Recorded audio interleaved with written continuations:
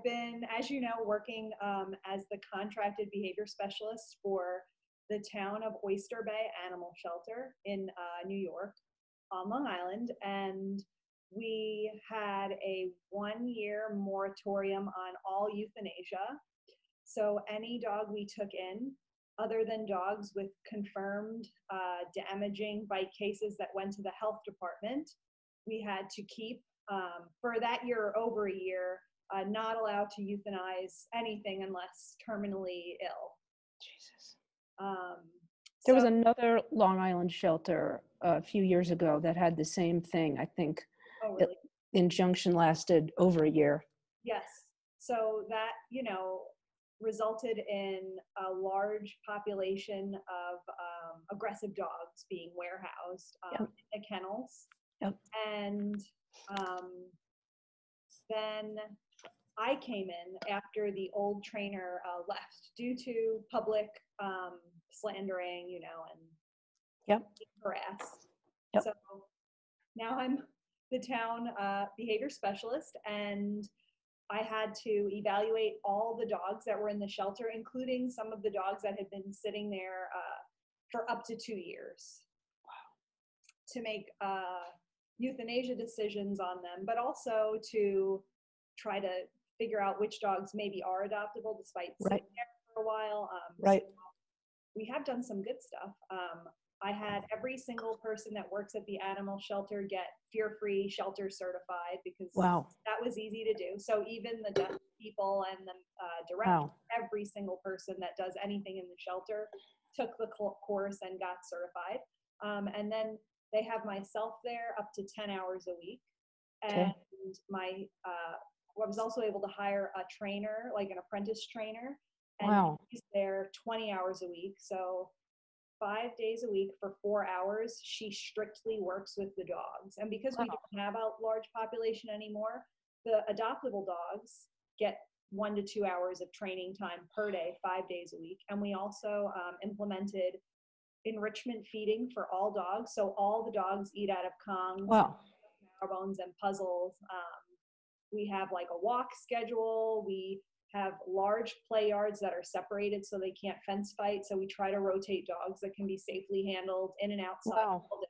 So in fact, it's a really good shelter because we have a low population and we've been able to successfully implement so many things in a short amount of time.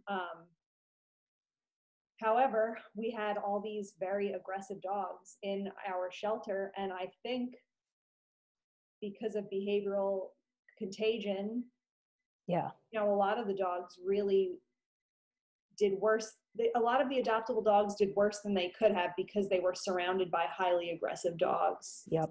You find that happens in shelters where you have a high population of dogs and no euthanasia? Oh, yeah. Even if you have euthanasia, still, the dogs who are lunging and reactive to either passing dogs and or to passing humans, that behavior is absolutely contagious.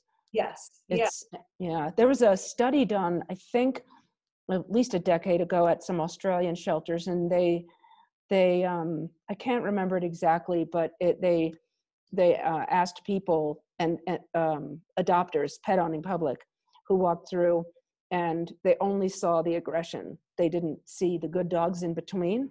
If there's a lot of lunging, barking, reactivity. Yes, because nobody really wants to go to a shelter where you're like that too. Yeah, absolutely.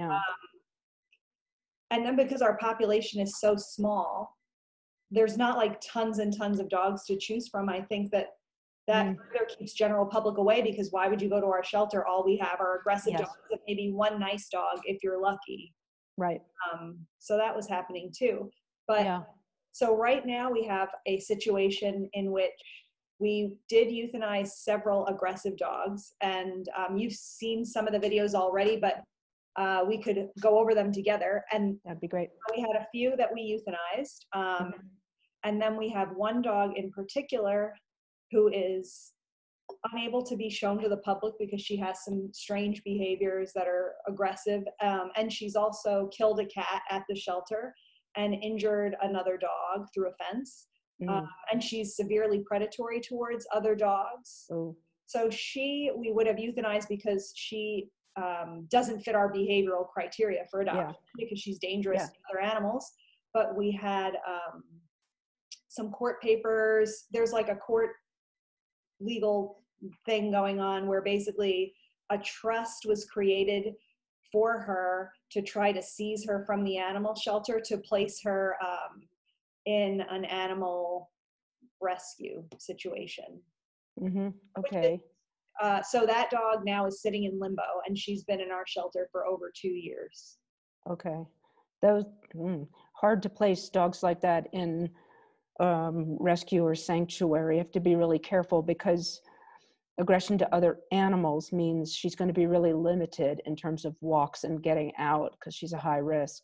So what kind of sanctuary would you place a dog like that in? She Personally, also open latches. So she has opened gates, like with her nose, when you least expect it, like blow past you, see that the gate doesn't have a clip, and then knock the gate up and go. And she's done it to me, and I'm a decent handler. right. She will knock you out of the way to get out of a door. So you might, when you least expect it, you'll be like in the kennel door, ready to loop her, and she'll throw all of her weight against the door to knock you back to get out. And she had done it to 2 different staff members, but then she did it to me, and she really blindsided me with it. And then she will not be caught, runs around, tries to open doors. Wow. So that means that management will be successful management will be near impossible. So any kind of management anyway usually has at least one event. So you always have to, as you know, assess the risk that would happen when an event occurs.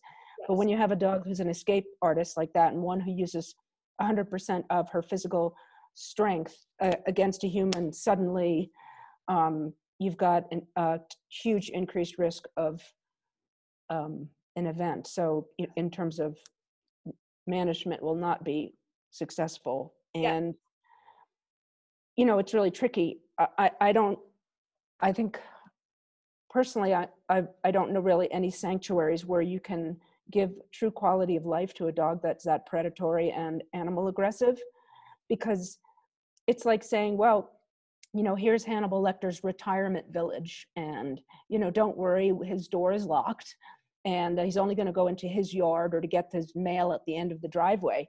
But it's like, if you know that Hannibal Lecter's in your neighborhood and living next door to you, you don't feel safe, especially if he's, on the other side of the fence threatening you and threatening your kids and whatever. So, yeah.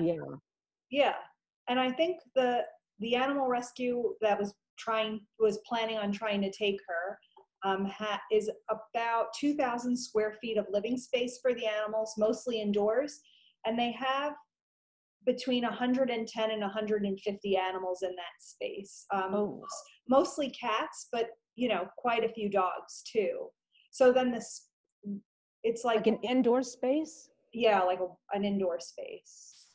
And it's what kind of space does a dog like that need to thrive? And then like how many paid staff does there need to be for a dog like that to be in a fair situation? Yeah, well, not even just a dog like that. I mean, for any dog.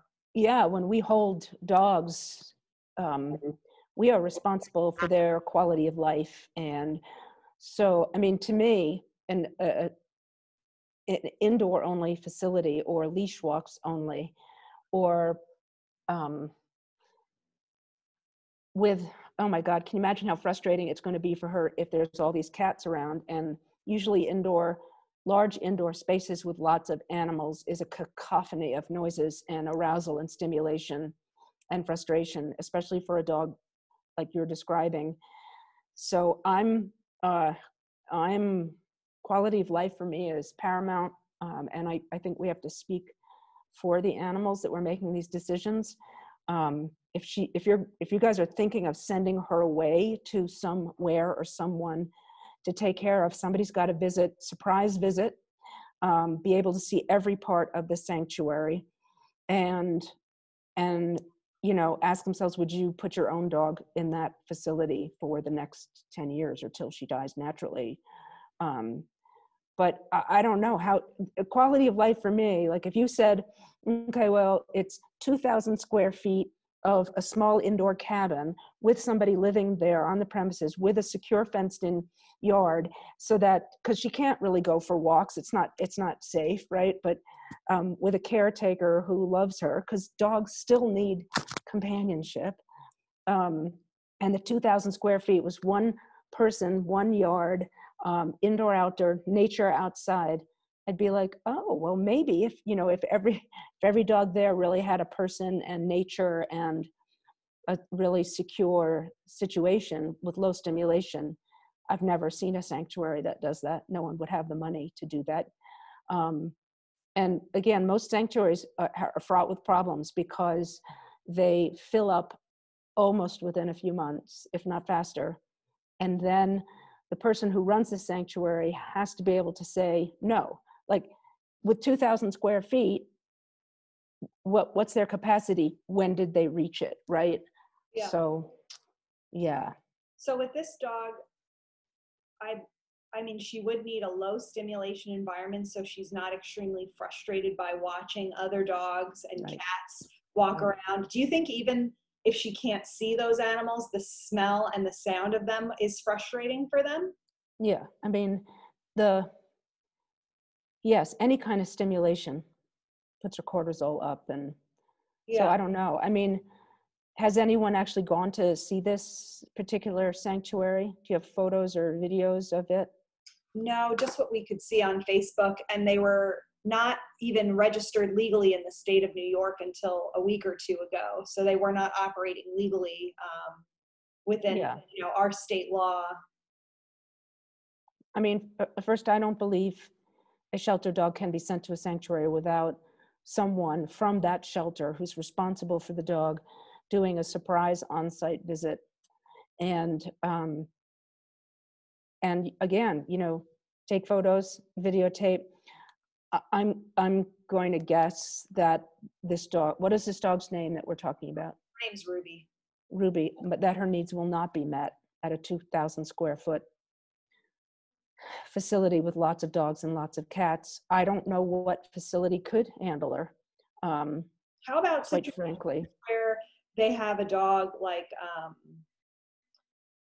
they have individual high fencing and the dogs are in, I don't know, 400 square feet, a pen with like a little shed or something that they can go in and out of, but very little human contact. Not humane either. no. I mean, I'm assuming she's sociable to people or has some connection with people. I mean, A little bit. no. Okay. Even so, they're not livestock. Yeah. So no, I doubt we can't just keep them alive. Sorry, but I don't think we can keep them alive for the sake of keeping them alive and then compromise on, Yes. conditions and social interactions, no matter who they are, no matter how aggressive, no matter how predatory. They're still dogs, Yeah. They're not the same as horses or cows, cows, ducks that are even good. happy together Yeah, themselves. right. How many hours a day do you think, how many man hours per day do you think a dog in a sanctuary would require to have their needs fulfilled? Um, I know it's a weird question, but I've been to some places where the dogs literally, if you do the math, a person spends 10 to 15 minutes a day total with that dog, and that includes cleaning and feeding. So when I set out humane guidelines for dogs in shelters, I have two separate ones. So in a lot of facilities, we are mandated by the courts, or like it's a legal case or a cruelty case or and we have to hold a dog for a particular amount of time. And even then, I understand that if the dog has killed someone and it gets impounded and has to stay, we can't obviously take that dog out or spend that much time with the dog. But when we're making the deliberate decision to keep a dog alive because of a policy or politics or whatever, I think then we cannot accept the bare minimal. And I don't know what the bare minimum is. I mean, think about your own dogs at home. Would you say, yeah, 15 minutes total is fine? No way. And so when, we're making this huge responsible decision to keep a dog alive, the dog, first of all, I think the dog needs, if he's indoors only, he needs to get out every day. If he's outdoors only in New York, gee, that's cold. That's cold, that's hot. I mean, I don't know. Do you adopt out to people who say they're going to just keep their dog outside? No. Yeah. Do you adopt out to people who say they're only going to keep their dog inside? Not that it's ever happened, I'm sure. I think we would if we had somebody that adopted like a tiny Chihuahua. Okay, right. Okay, yeah. You have some people that are like that. They live in an apartment and they don't really go out much. Okay. Not for a big dog though. That's what I'm thinking. I mean, what we've seen is that now that we have myself and then the trainer, the dogs really are thriving with that 2 hours a day of a one-on-one with a person, whether she's my sister, whether she takes them on a walk and then sits with them in a room, does some training, even if she just sits, like hangs out with them on a bench while they're outside just to have somebody sit with them. Or sometimes she'll go in a room and the dog just wants to sleep in the room and sleep next to her. But that 2 hours a day of daily work has really helped. We had one dog that was a long-term dog. She had lived in the shelter for 2 years. She had some resource guarding, but not crazy. We put her on Prozac, and then we upped the Prozac, and then she started to do really, really well. We got completely rid of all of her kennel aggression to the point that she was friendly and happy when people would come up. I mean, we have the luxury to do that because we had so many adoptable dogs. And then she was just adopted, this week, but able to excitedly meet people now, like completely different. But it wouldn't have happened without that personal intensive without the experience of a person treating her like they would their own pet, Right. Yes. And what's important about that is we tend to think of shelter dogs, and when we can spend time with them, we think of what can we do. And sometimes just being with them, like the hardest thing for a shelter dog is to calm down, is to have peace and quiet. When you live in a pack of dogs in a kennel situation, even in the nicest one, it's loud, it's noisy. If you have one reactive dog who listens to noises at night and barks, everyone wakes up. And sleep is just as important for dogs as it is for people as a restorative. Oh, yes. So I love the fact that there's 2 hours one-on-one, a lot of it calming, and just being with the dog. That's so important. Yes, definitely. And the results are amazing. So I have some videos of Ruby. Okay, so we'll start with Ruby. So these are from today, and we started with the cage, walking up to the cage. So here's that. Sorry about my bird that's yelling in the background. I figured it was a bird. I was going to ask you. Yeah, a small parrot. Okay, so can you see it okay? Yes. Okay, here we go. So I'm going to go up.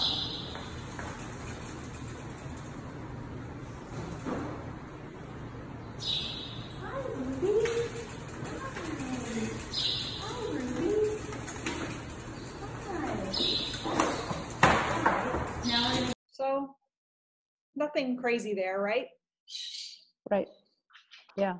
Except the first thing I notice is she's really large, she's really muscular, and athletic. And that matters, right?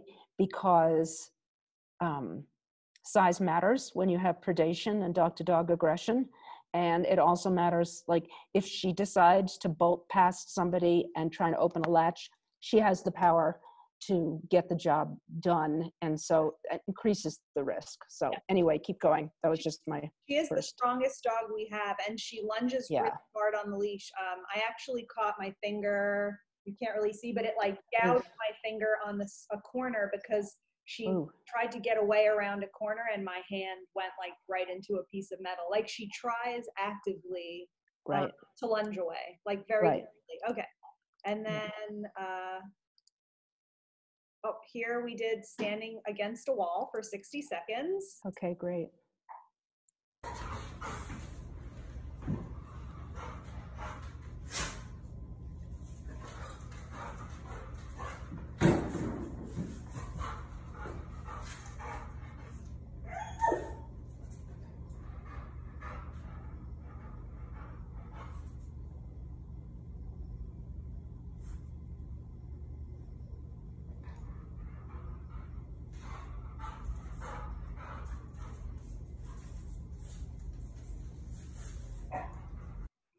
So that she did a little nose bop on the leash with her, she touched it. That's often a dog who's wanting off the leash, a tiny red flag for that. And she has, so far, no sociability, which increases the frustration for a dog wanting to be by the person. So that increases the risk of escape behaviors. But I mean, it's early on. Maybe she'll show more sociability. She keeps her head. Yeah, go ahead. The yawning that she keeps doing. Well, I know, like in the dog world, there's schools of thought. It's a sign of stress. It's a calming signal.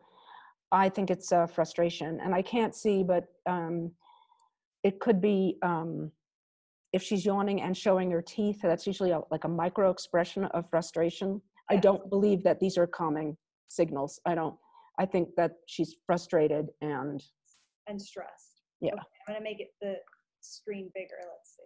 Oh, okay. Better. There we go. Good. Better. One.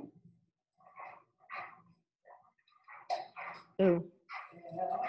She held space and freeze it there for a second. So yeah, she held space and wow, kept her head up high and did a little hard stare during, I think it was the second stroke or first stroke maybe. And then right now she's reoriented frontally and aligned. So these are some not great red flags. And then she did proceed to sniff my shoes a bunch, which she had plenty of time to sniff my shoes because I did take her to the bathroom before we walked in the room. Yeah. So there's that one. Okay. Next we did this, the petting, the wall. By the way, your technique is really good. Oh, thank you. Probably some of the best I've seen. So.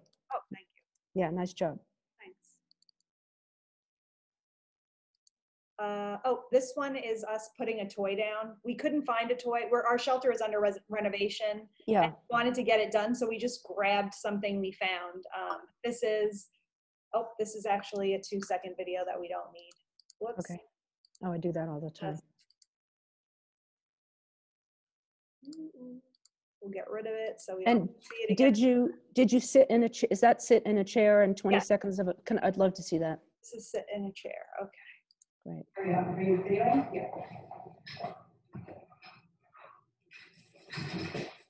Yeah. That's called a lunge away. Lunge aways. Hi, Ruby. Shoulder swipe. Shake off.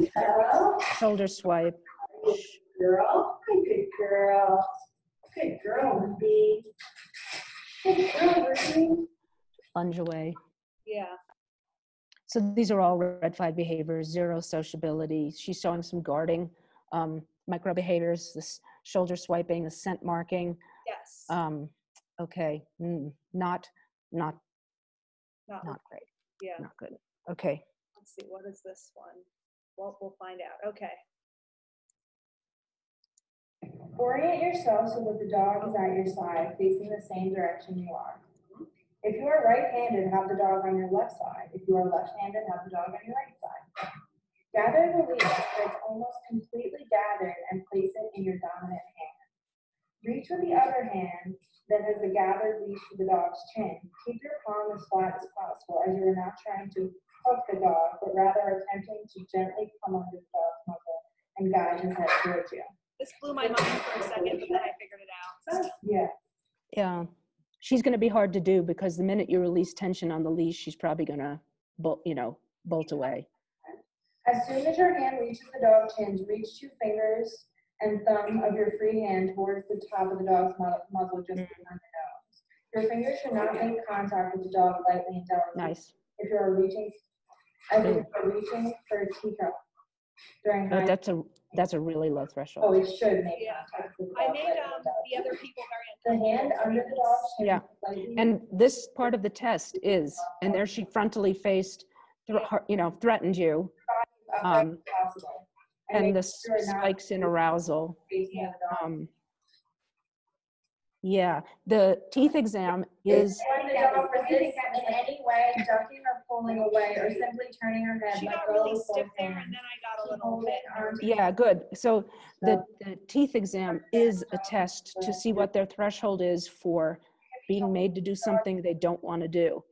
So while people in the home don't do a teeth exam, people get bitten by moving the dog off the couch or holding the dog by the collar while they let, the kids out of the door or whatever.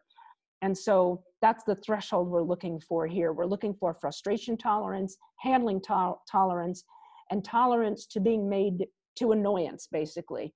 Yes. So in other words, it's the same thing we look for in people, the ability to be annoyed without getting violent, right? Which is a skill that all animals can have. So her threshold is extremely low. And so is her threshold for the 3 strokes. So she has 0 sociability, and she's has 2 very low thresholds so far. We know also, I guess, that she's got dog-to-dog issues, but let's keep going. So this is our toy, which isn't the best toy. Oh, that's not the toy. That's weird. Oh, It's resource guarding there we tests. go. Yep. So there's. Okay, here's toy. Yep. Here's toy. Take a cloth toy in one hand and gather its release with the other hand, allowing about 3 feet of slack. Injecting the dog with the toy by dragging it on the floor in front of the dog, just out of reach. Circle, turning in a circle in the direction of the hand with the toy. After at least 1 rotation, toss the toy about 4 or 5 feet away and give the dog slack to go after the toy. Step 2. Give the dog a few seconds to become interested in the toy, and by letting the dog have the toy and ignoring him until he settles down with the toy. Hold the assess A hand behind your back so the dog doesn't see it before you use it. Take 1 deliberate step toward the toy with 1 foot, then bring the other foot flush and stand neutrally. End up approximately 12 inches from the toy. With 1 AAH, stroke the dog along the back and breathe gently. Pause, stand back, and pet the dog gently on the head with the AAH and breathe gently. Pause, stand back up, and then bring the AAH slowly down to the dog's mouth and the toy. And when within an inch of the toy, draw back suddenly as if you There's that leash bop again. bite. Repeat this for Oof, third one. Finally, bring the AAH all the way to the side of the dog's muzzle. You should gotta do it 3 times. Gently applying steady pressure to push the dog's muzzle away from the toy. Continue applying pressure for a few seconds and stop. Repeat once more for a total of 2 times.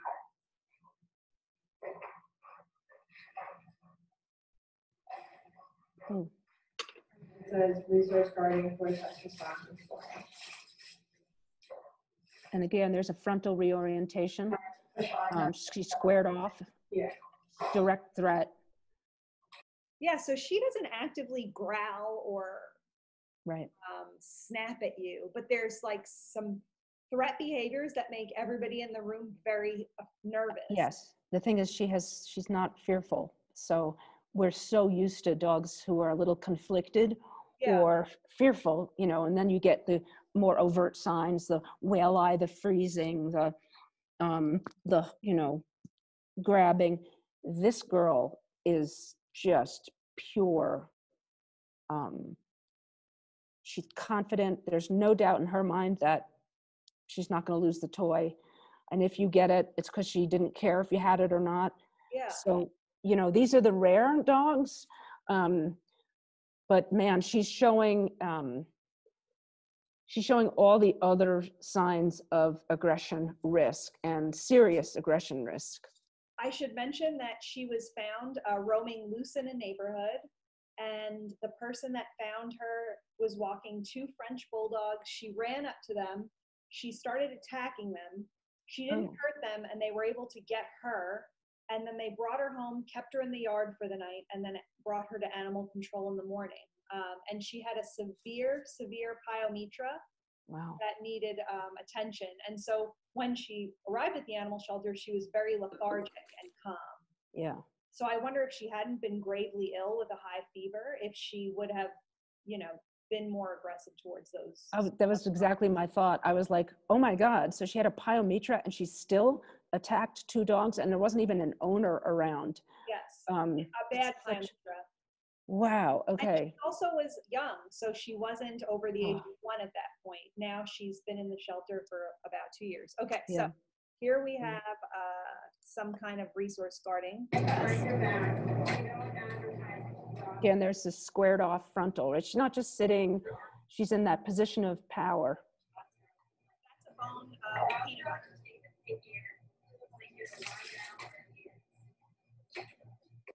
If the dog does show interest, try to make the dog really settle. And put the big ears between the tongue paws once they start using his back molars to chew it. Keep the hand behind the back. And has she been adopted and returned, or has she ever had anyone interested in her?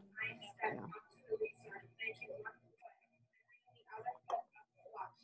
you. Again, head high, looks you right in the eye. These are just the subtle threats. She's just saying, you know, I've got a gun, I might use it, but I feel no need to take it out.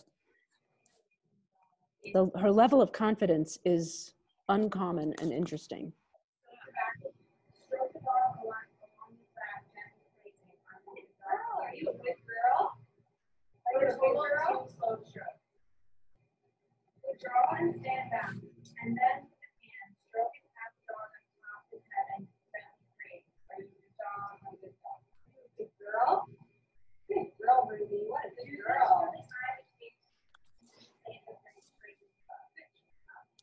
Stand back up and approach the PA with the hand slowly down towards the waistline until the door almost rests. Let it last for a minute. Go back some meters and all of this to the right way. For each head and communication or go through. Try to time or achieve the dog does pause but please for a moment as managing. Step 6, gently and steady pressure. Finally, bring the hand all the way to the side of the dog and on one hand side, steady pressure and push the dog away from the figure. I'm pushing really hard there, by the way. I know. It doesn't look like it, but I was like trying to really shove Yeah. it back. Again, your technique's superb. Oh, thank you. She's yeah, she's what I know we have more footage, but I call her a predator. So she has none of the qualities of a pet dog, of a domesticated dog. In other words, there's no sociability, no deference to people. She doesn't look for clues. She doesn't check in with people. She's completely on her own and independent. So it makes total sense that she's running loose and attacking dogs just, even, you know, not feeling well. But she's a serious dog. Yes. Oh, yeah. And this is the stranger test. She has met the girl that's coming in a few times, but the girl that's coming in has never pet her or handled her in any way. Okay. Hello? Somebody there? Who is it? Hello? How can I help you? Yeah, she keeps her head really high. She's taking space. She's really confident. Ooh. Frontal, aligned, head forward, pushing in space. And she did a bit of an anal swipe. Yeah. She does that frequently. Okay, let's see. So that was the stranger test. When you do your stranger tests in the future, make sure the stranger doesn't get that close. Okay. Just because if this, you know, it's too risky. Okay. Although, if you are going to place the dog up for adoption, then because all the tests, the dog is showing that, you know, he or she would make a good pet, then you should redo a stranger test with a stranger, and they should be able to come within range. But you don't want to keep risking people with dogs like this. Okay. So it's perfectly valid even if she did not get that close and she wasn't in striking distance. Okay. Yeah, absolutely. Yeah. So keep safe. Food test. Okay. With Ruby, I was confident that she was not going to take a shot at her, but I also didn't realize that she could be farther away for the test to be valid. Yeah, she can. Yeah, so I would have preferred that. Yeah, me too. So this is the report. Behind your back. Whether or not the dog engages, take one deliberate giant step up to both hands in one foot, and with the other. So the red flags that she shows for all of her resources is a behavior I call look from the resource up to the tester or closest competitor, and then back down to the resource. And when there's a little freeze there, when they drop their heads back down, it's much quicker than when they had come up. And there's a shoulder block. And it's not really the kind of dog, like her tail's not tucked. Good girl, yep. Down here, stand up, back up, approaching with a hand. With the hand slowly down, lift the ball until you're almost touching. Then in the last minute, go back slightly and stop the dog. Reshifting frontally. It's her middle name. Try to time that treat so the dog pauses or freezes for a moment. Eating out of the bowl in a blocking position. There's another shoulder block. Finally, bring your hand. There's a freeze. You're not going to get displays out of this dog. I think that is. You'll find pressure for 2 more seconds, then withdraw. This is the kind of dog that can, quote unquote, look like she'll pass an assessment, particularly some of the other assessment procedures that are out there. And especially if you're not looking at sociability or lack of sociability, but this is a really dangerous dog. And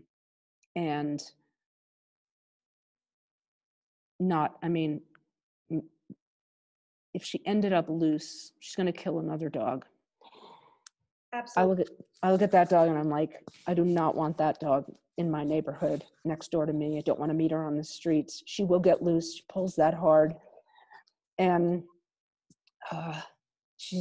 to me, it's upsetting that she's in the animal shelter, because if my dog got lost in that town, my dog would end up at that shelter. And if that dog got loose, Yep. my dog is walking through the door, or Yep. that dog got loose when my dog is, being led through the kennel, my dog would lose its life. And it's Yep. just not fair. No, because she's what I call a habituated predator. In other words, everyone looks at her and says, oh, that's a dog, but she's not a dog. She has no sociability to people. She's missing the components. Her aggression thresholds are so low, and high predation. Ugh. Yeah, There'll be nothing stopping her if and when she actually gets another dog or goes for a person, and Yeah. she would.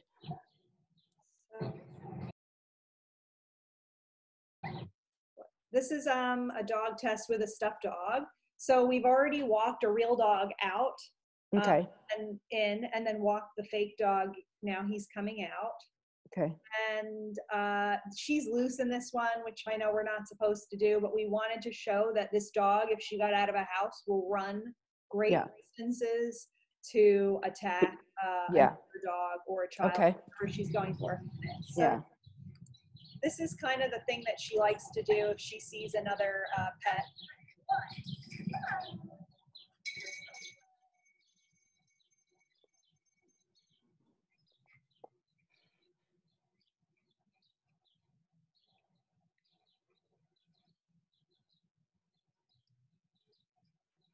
So I'm in the corner petting the dog and hanging out with it. And now here she goes.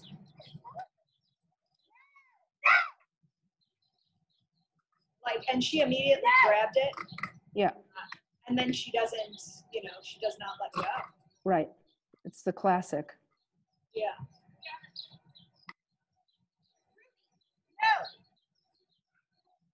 And she's ripping the dog? Yeah, this is a Melissa dog. It's a very strong dog. And then she just disengages and walks around and sniffs and pees. Yeah, that is, I see that, and I've seen it in other dogs. It's so scary. I don't know why that's more disturbing. I think there's a casualness to the aggression I mean, I know people would argue that that level of predation isn't really aggression. This is like this, she's a fighting stock pit, you know, that level of ignite at the sight of another dog, grab, full mouth bite, head shake, not let go. You know, that's not rehabilitatable. And she's, you know. Well, and the people that are trying to fight to take her, Do you want me to stop? they like to say like that she could be rehabilitated, she could be fixed. This is because of our shelter, because she spent so much time at our shelter. This is because she hasn't been getting enough stimulation. And they also said that she's just trying to play with this toy. Yeah, that's, I know that that's a usual. And the thing is, in a lot of these bull breeds that attack other dogs,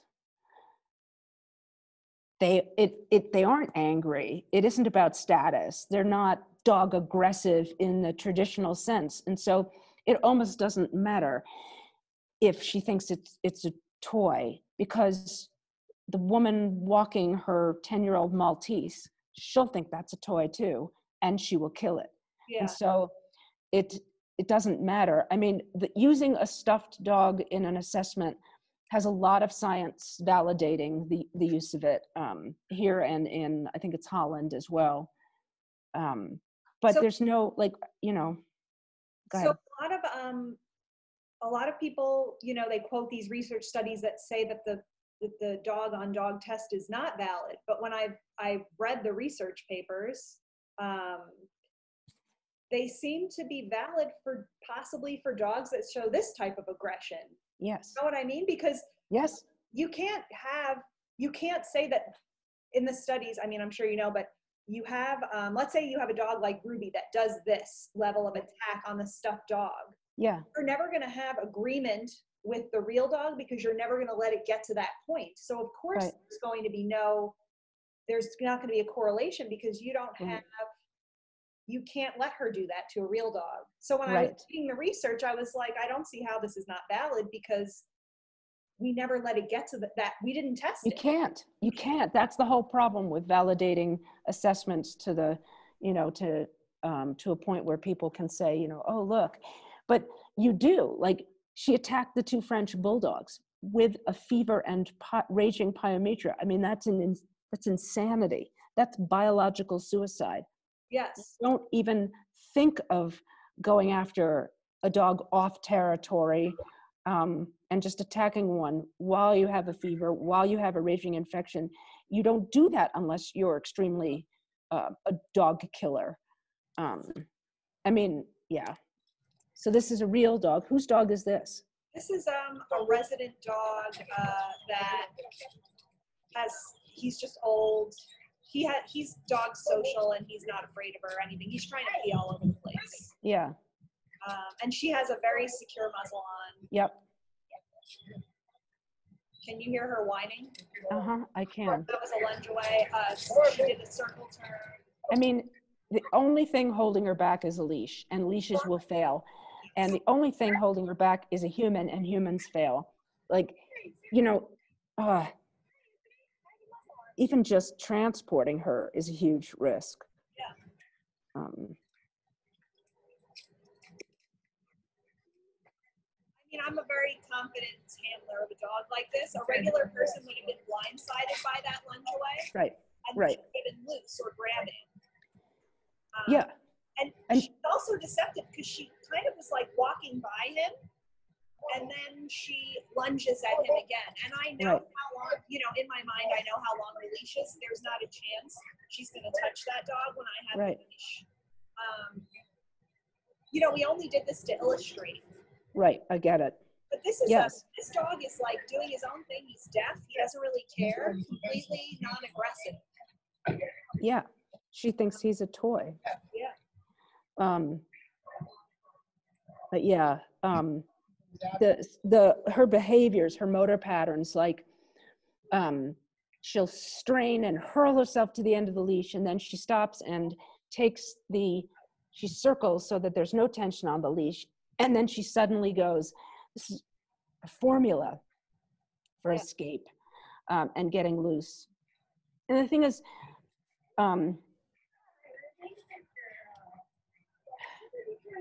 this isn't curable.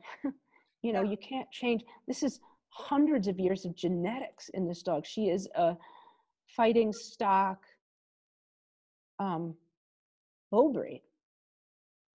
Well, Oh. they like to say too, she can go to an only pet household. No, she needs to go to another planet, because even if she doesn't live with a pet, the person will transport her. She's going to be walked. She's going to escape from a yard. She's going to bust out a front door. Every dog has.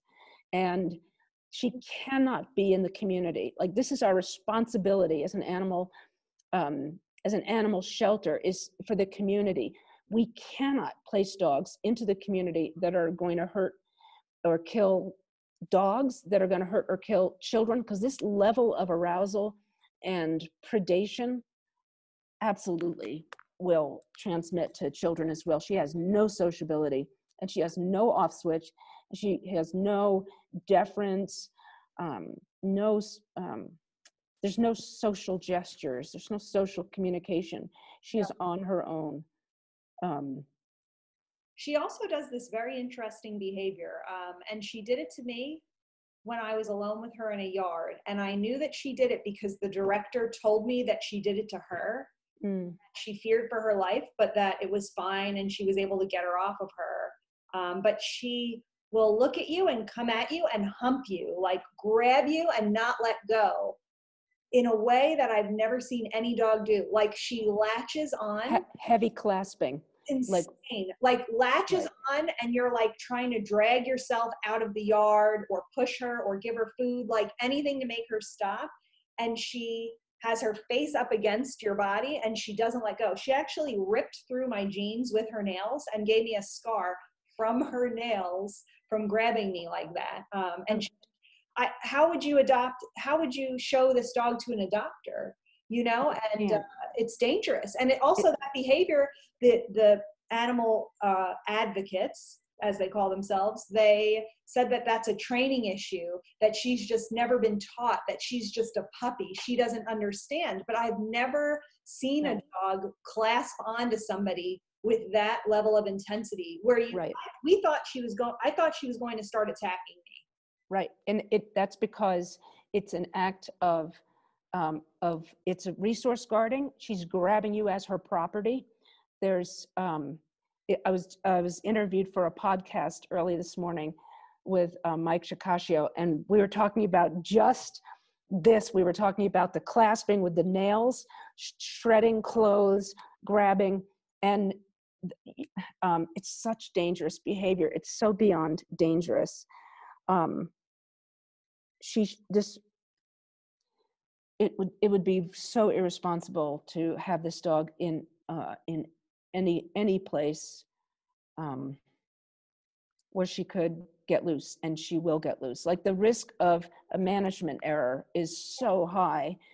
It's just not fair, and it's not fair for her. She's like, wasn't born for this world. Some of the problems that she has, her temperament, is that it's like, you know, you're trying to get a black bear and find an appropriate home, except it would be an aroused black bear. So this is such dangerous behavior. A predator in a zoo. Yes, she is a habituated one. Like, if you walk down the street with a black bear, children and people aren't going to run up to her and give her a hug. You walk down the street with a big red dog, people are going to think, oh, that's, I love pit bulls or bull breeds or whatever. Or even a friendly dog might misread this dog and come up to her because she just doesn't act like a dog that's trying to communicate something with another dog. I've never seen her communicate with another dog. She doesn't communicate. She does. It's one-sided. Yeah. Oy. We did an impromptu baby doll test. It's not the best doll. They tell me it's about like a preemie size, and it cries. Yeah, I know the doll. And I got nervous with the doll, so I didn't hold the doll as if it was my living child, because I would have been a little more, protective of a real. Yes. Yeah. You held the child also as a shield, I'm gonna guess. Yes. Yeah.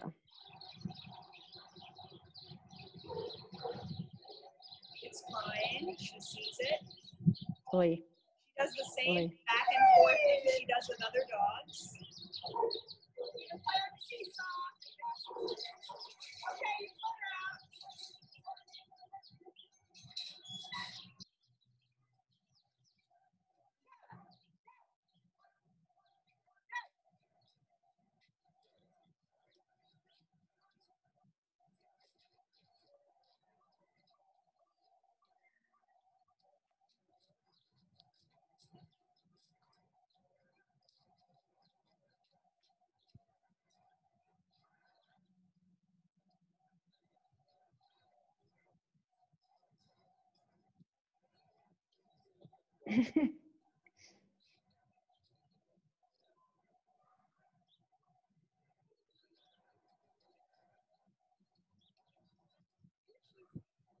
Yeah.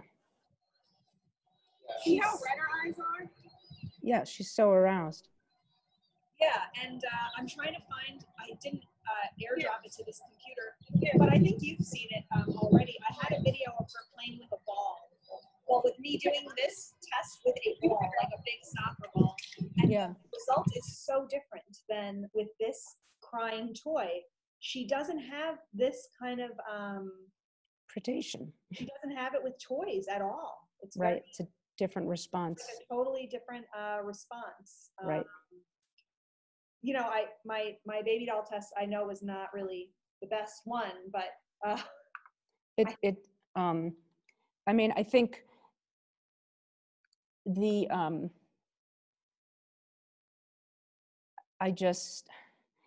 I imagine, so she gets immediately frustrated behind the fence, on a leash, whatever.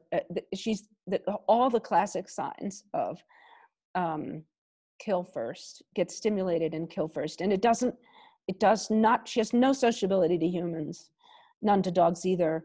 So it won't matter to her whether somebody picks up their Pomeranian or their Sheltie into their arms or has a toddler or a baby.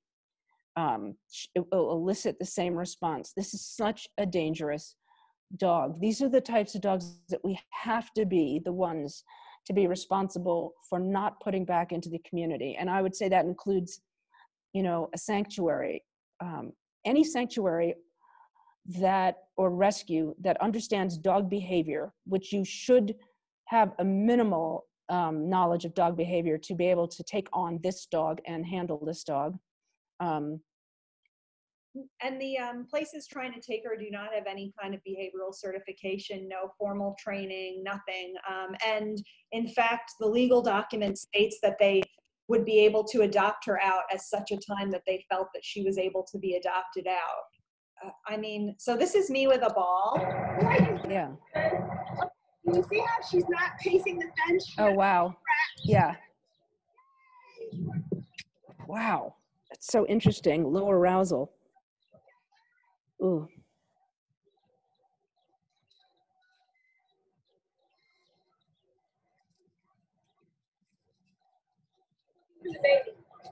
So she's looking for that baby doll, which I threw over the fence, but it's no longer there. That it was like, Wow.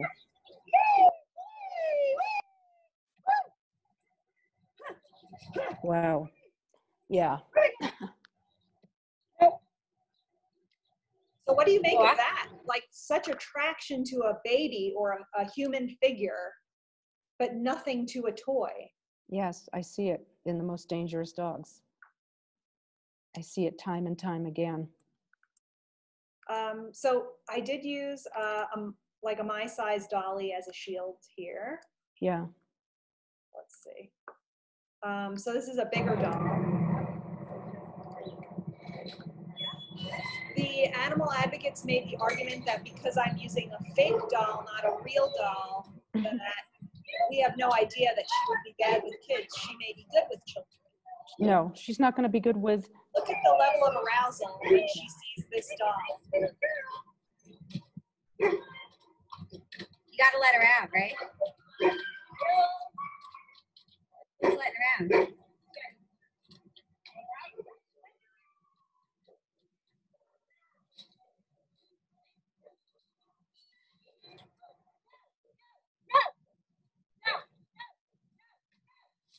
Ooh.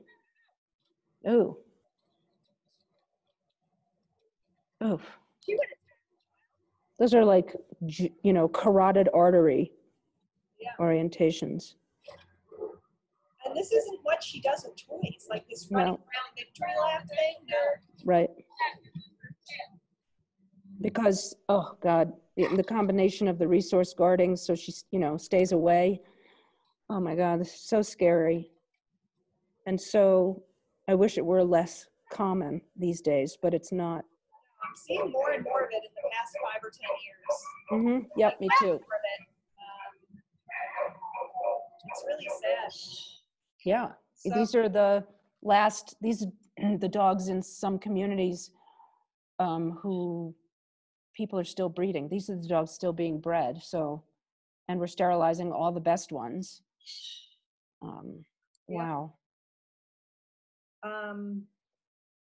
I went to pick up a puppy at a breeder this week in Oregon.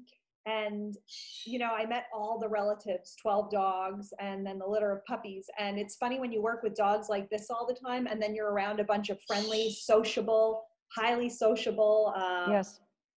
normal dogs. Yeah. How they don't show any of these behaviors at all. And you're totally comfortable, and it's just friendly dog after friendly dog. Or any of them, I mean, they're working dogs, so they couldn't go to anybody, but they'd be fine with little kids. You would trust them, Right. And then you see this, which is what's going to be in people's homes, and it's really devastating. And in many shelters, this is all they see. So they never, they never see what I would call a normal pet dog. It's been in some shelters years since they've seen sociability to humans, and sociability to dogs in the truest sense of the word. They don't recognize that it's missing. We saw this one.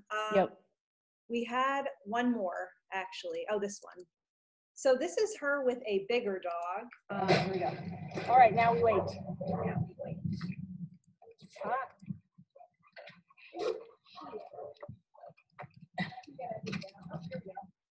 we go. Sorry. All right, now we wait.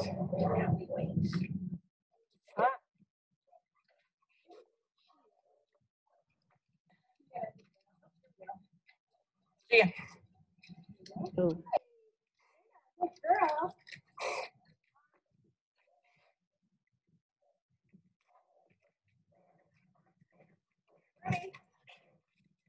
They're both so inappropriate. I'm sorry if the blue pit bull belongs to somebody, but this is who dogs are today, right? Hanging off the end of the leash, absolutely no sensitivity to having their necks yanked at, and they have no communication skills with other dogs. They just launch themselves at other dogs. Yeah. And the gray pit bull was an owner surrender. She does have some issues too. She was able to be adopted out. She's from a pet store and is a purebred American Staffordshire Terrier. okay then.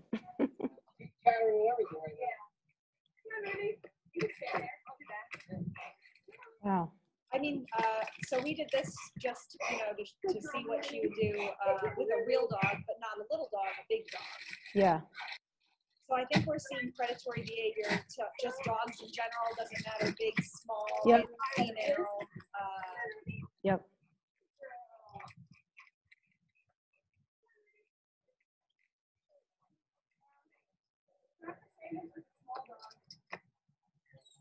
So it wasn't the same as with a small dog, I felt, but it was still. It's still there. It's still She's there. looking to mix it up. And she's also, I mean, a big dog that wasn't a pit bull would be, different. Would the amount of arousal and non-communication doesn't, with both dogs have lack that. And so neither dog, they're just not, I'm not being articulate, but they're not, this is what we're used to now, but these are not normal dogs. Yeah. Let's see. So I think that was, that's pretty much it for the Ruby. Okay. So yes, this is a dog that we would have euthanized, both because it's inhumane to keep her alive. I would agree. Yeah. 2 years. I mean, 2 years in a kennel run. And at this point, she's unsafe to be really taken out of that run Right. without like multiple people there, making sure all the doors are locked. Yep. It's, she has pressure sores from being on concrete. And we feel very uncomfortable with the idea of her going to be adopted out or to an animal sanctuary, and I use that term loosely, where she would be around other animals or just be caged. Yeah. So we don't feel that she is an adoptable No, dog. absolutely not. Sorry, absolutely not. And anyone who knows dogs would not take her on. First of all, you can't have her in a facility. Well, you know, because being in a place with other dogs and cats, she's just going to be practicing. So, you know, you can't train this out of her anyway. But even so, even if you could, you can't do that in this environment. So she would need a personal home environment. Yes. And she's going to kill dogs and get loose and not, you know, I'm telling you, knowing what you guys know of her and all of your assessments, knowing that this is a predator, a dangerous animal who will kill another dog when she gets loose, that is absolutely a safe assessment. And in all likelihood, she will kill a child if the circumstances are right.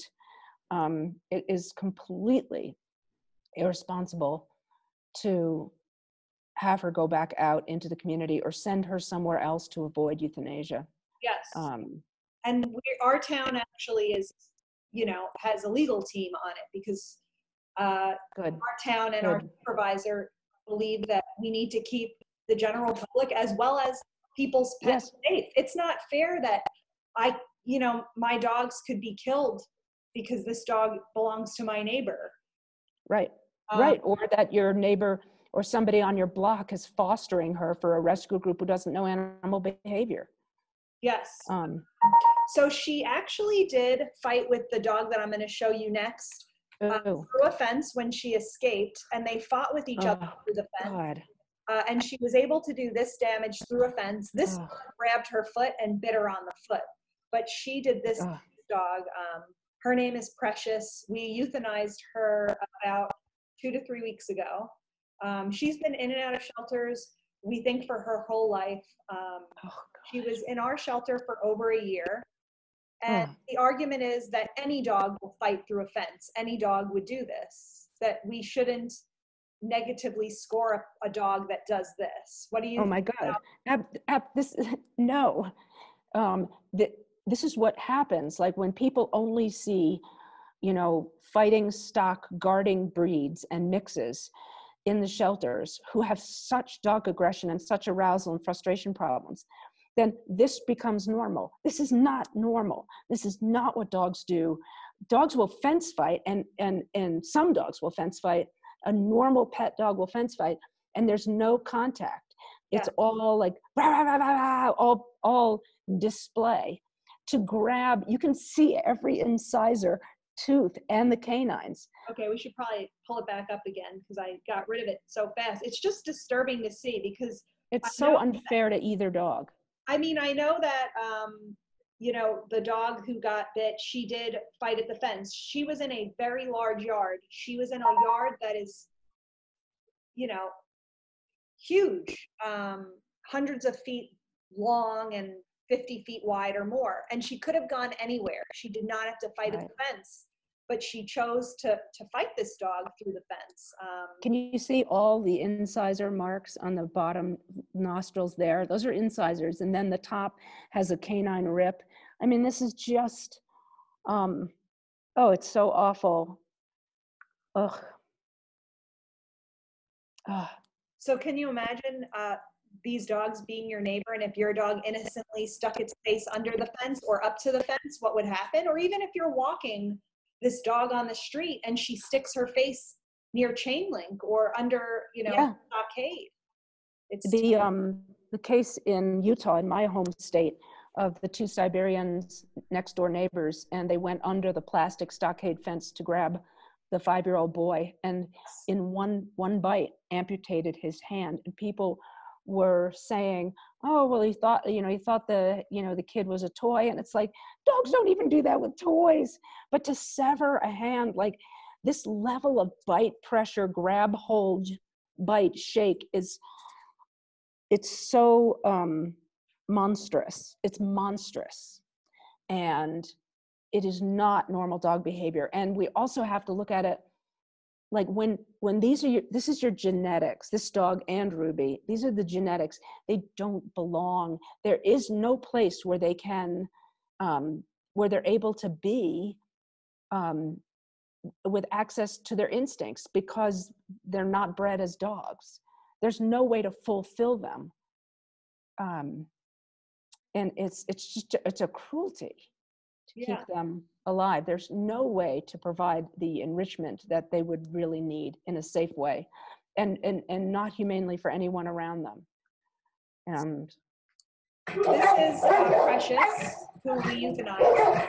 okay. This is what she does, like, for significant portions of the day, this stereotypic kind of pacing. I have a dog kind of near the fence, and she is 12 or 13 years old and just slams herself up against the wall.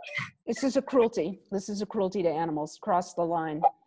I call this a behavioral emergency. I mean, I know she was already euthanized, but stereotypical behaviors are the sign that the dog has lost quality of life. And the studies from the zoo community is the brain rewires. So she's rewiring, forming new neural pathways in this. This is a response to an abnormal environment. This is a cruelty to animals. There's not a person who would go to a zoo and watch a gorilla doing this, or a wolf pacing and lunging and circling over and over and over again and say, oh, that's okay. It's not okay. It's not okay. This is cruelty to animals in the highest form. Yes, yeah. We are not exempt from cruelty to animals just because we are animal shelters fighting against cruelty. Yeah. So this, it's hard to watch. It's hard Yep. for staff to watch. And I think it really stresses out our adoptable pets You bet. to watch this and to hear her barking. And It's so unfair to her, to everyone. It's so cruel. Yeah. Oh. So this is her with the fake dog. This is Precious. This is Precious, yeah.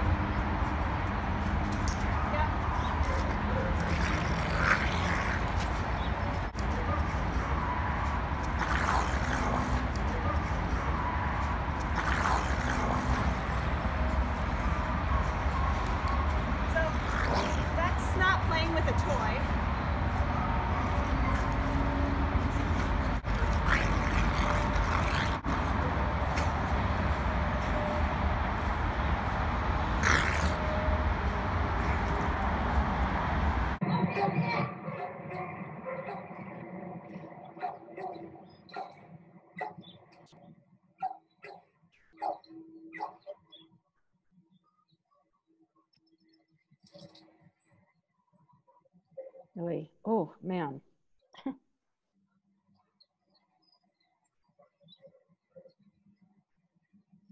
And the last time, like, she was surrendered, what was the reason? Resource guarding too. That level, do you see that level of clasping, grabbing? So you've got, and this is the topic of my webinar next Saturday, like assessments with dogs and a combination of low threshold dog-to-dog aggression with low threshold resource guarding. It's the formula for this, and this is how people get bitten trying to save their own dogs. Oh, yeah. And this dog will let go of a dog, or maybe they've already killed the person's pet, and they will turn on the person fighting them. And again, they're Yeah. So she was surrendered, but I know she was in and out of shelters. She was surrendered one time a few years ago to a different animal shelter because of an eviction. She sat Okay. in that animal shelter for over 6 months, and then the owners came back for her and they waived her fees Wow. and stuff and let the owners take her back. And then a few years later, they surrendered her to our shelter because they said that they were evicted. And she has sat at our shelter, ever since for a year or two. And she is severely dog aggressive. She also, in more recent times, if somebody goes to greet her and you go to stick your hand out, she snarls and takes a shot at your hand. Yeah. So one thing that the people, we had some backlash after we euthanized her. We had a protest, candlelight vigil, all this stuff. They said that she was nice in the videos that they've seen, and some of them came to the shelter and hung out with her, and she was so sweet and good in her videos, and she's a good dog. She just needs to go to a house without other animals. And again, like, what happens when this dog gets out of their home? What happens when she goes to the veterinarian and the owner walks her through the door? What happens? How do you provide this dog quality of life? There's no way she can ever run free. She can't go for walks. And so she would be confined to somebody's home and yard. She will get loose because she will go stir crazy because it's no life for a dog. And there's nothing, I'm sorry, there's no sociability. She's not sweet. The use of the word sweet to describe this dog or to describe Ruby is a misnomer. Sweet is gentle, ears back, affectionate. It's completely different.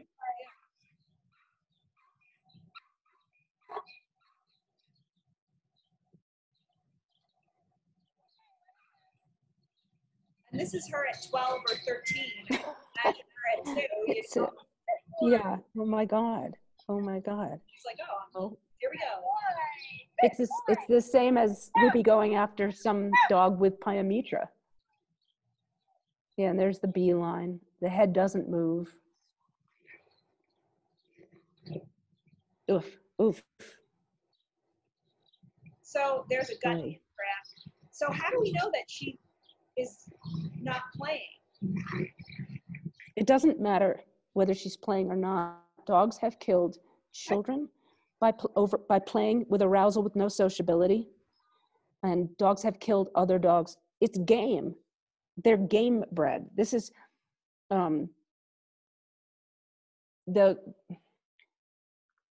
first of all, it's not play. Play is reciprocal. But second of all, it doesn't matter. What she's showing, her motor patterns, all of her behaviors are to kill.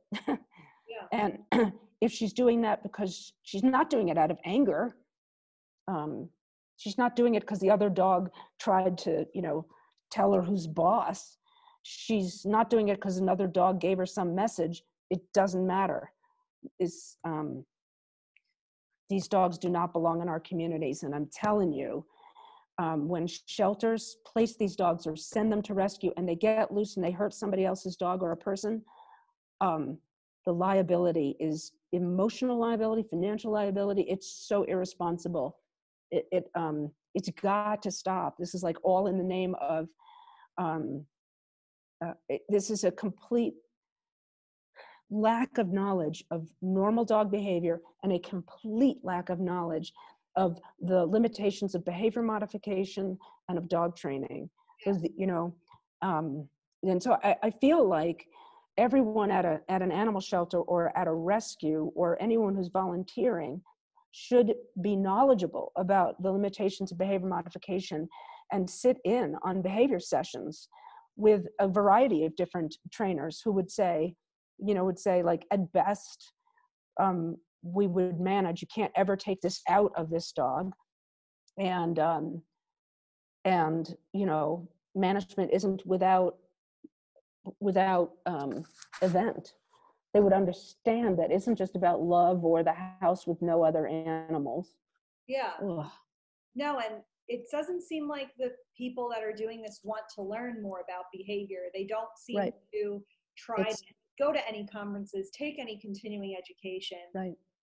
One of the common things they like to say about me personally is that I'm afraid of these dogs, that I'm fearful of dogs, and that is why. Right. And have I acted fearfully in any of my videos? I mean, no, and you should be. And it doesn't matter. The first person that this dog is going to meet on the street out in public is going to be afraid of the dog. So Yeah. it doesn't matter. It doesn't matter. You should be afraid of these dogs. These dogs are predators. These dogs are dangerous. The highest level of aggression and risk. So how And I explain it sometimes is I say that I'm not afraid of cars, but I wouldn't go laying down in the middle of the yes, highway. right. And it's Right. the same with these dogs. Like when I'm doing what I'm doing, I'm confident that I'm not going to get hurt. Right. I get it. If I wasn't confident that I wasn't going to get hurt, then I wouldn't do that thing. And everybody That's makes right. mistakes from time to time. But Right. to me, it has nothing to do with being fearful. Like I'm not Right. fearful of a tiger at the zoo because I'm not going to be going in there because I know what Right. they're about. And it's the same Right. with dogs. So this dog actually, I saw something, he's a very small-ish pit bull, male, intact. He was confiscated from a squatter house, and they had drugs and guns. And Oh, he had to okay. catch poles. He flipped out when they did use the catch pole on him, and he broke one of his teeth. Oh. And then he was very nervous of the animal control officer who catch poled him, who's really nice.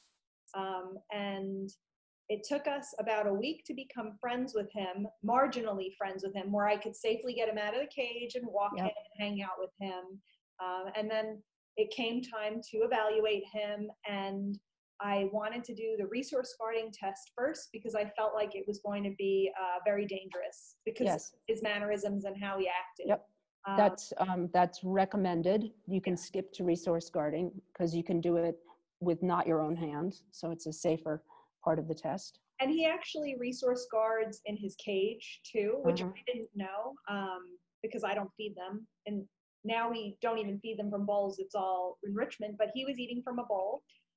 So, I mean, we wouldn't even have had to do this test technically because this dog guards his dish severely in his cage.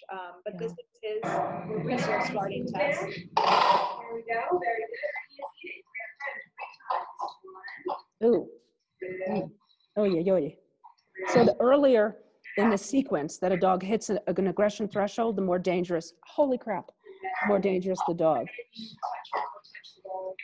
So that would be a tail. Wow. And there was a grab, bite, head shake. I mean, these are damaging, hospitalizing bites. And he hit his threshold right off. Yeah. I mean, he's really intense when he does it. He actually shocked me with his intensity. You could hear when I'm talking that I'm shocked. And I keep rambling on because I'm really... Yikes. He's really intense. So is this a dog that, I should have tried to rehabilitate? No, you can't change these aggression thresholds. This isn't a food bowl issue. This is a resource guarding, a guarding issue. This is a guard dog. And here's the thing, you neuter him, his appetite goes up. Now he's worse if that is even possible. No, this level of resource guarding is so serious, and that dog, no sociability to humans. These are really dangerous combinations. These are not pet dogs. So it's so dangerous. This dog was found by a police officer running loose in a neighborhood. He looks like a huge field-bred chocolate lab, intact male. He shows many, many red flag behaviors. Yeah. So rather than do the whole assessment, I just decided to do resource guarding. And this was early in when I started working there, so the staff was still learning how to do a good video. So it's not great, but it's intense. And we believe that this dog was never even in a home because of his behaviors. I think he came up with a rescue because we have thousands of dogs coming up with rescue transports. It's a really big thing here on Long Island. I think he came up with a rescue and they realized he was a problem and let him run loose. There's no way that this dog was living in a home and never had an incident because he's not a young male either, So here he goes. Can I have it? 2. Can I have it? 3. Petting him. Good boy. See his face? Oh,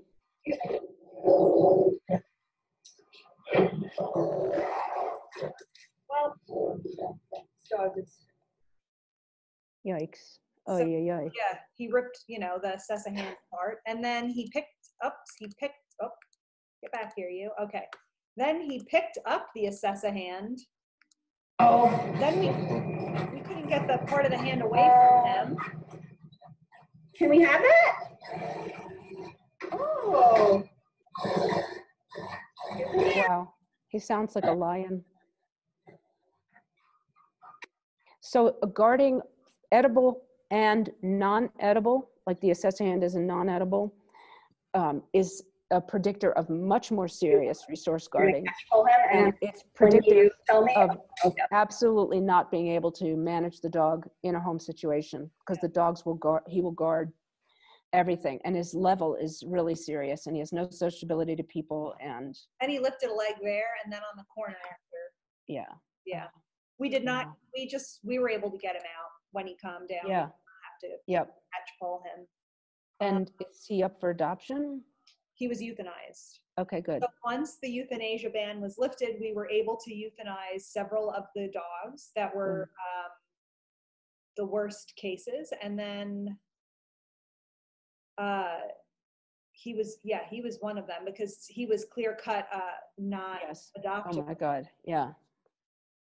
And Yeah, he also was so frantic in the kennel that he was making the other dogs so stressed, because he was constantly barking and pacing and slamming against the walls. Oh my God. I mean, so that's torture for our other animals, as well as stray dogs. I would not want my pet in a kennel row with this kind of dog. I mean, that could, I think that could traumatize a gentle, you know, regular dog.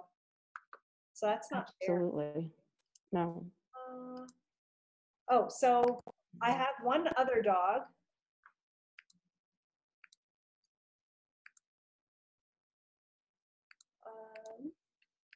Where's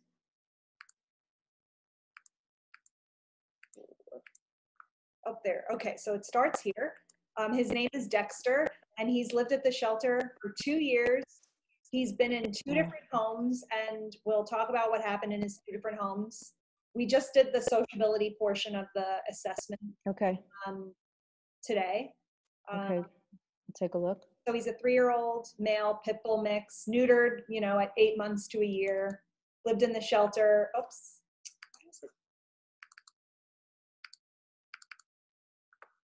For 2 years. Okay.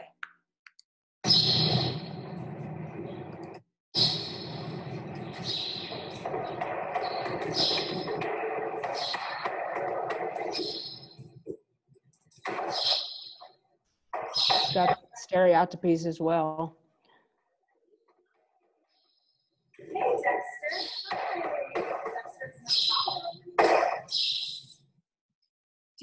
So he does do repetitive spinning, and he is on Prozac. Yeah. Okay. He's on 60 milligrams of Prozac, but I'll tell you, he had been adopted and he was returned a few days ago, and the adopter adopted him and then immediately dropped his Prozac from like 60 to 10 against what we told him to do. So previous to the Prozac, he was cage spinning like crazily and very cage reactive, like very unhappy. Did you see any weird micro signals in this video, like his whale eye or any of the freezing? It's the video is chopping. It's not buffering, so I only see it in chunks. Okay, let's see. Yeah, it's a little better.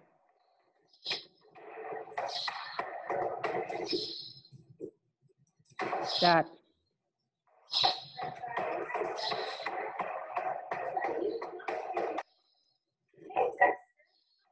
There's some shoulder swipes, whale eye, and he goes right back to that stereotypical rebound. Yeah. So that. This is against the wall. This is his sociability test. Okay. Yeah. Oh.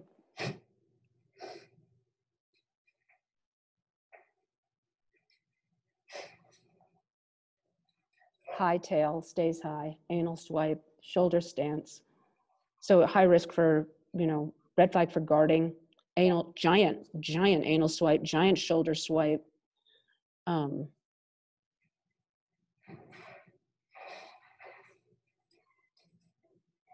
Shoulder stance.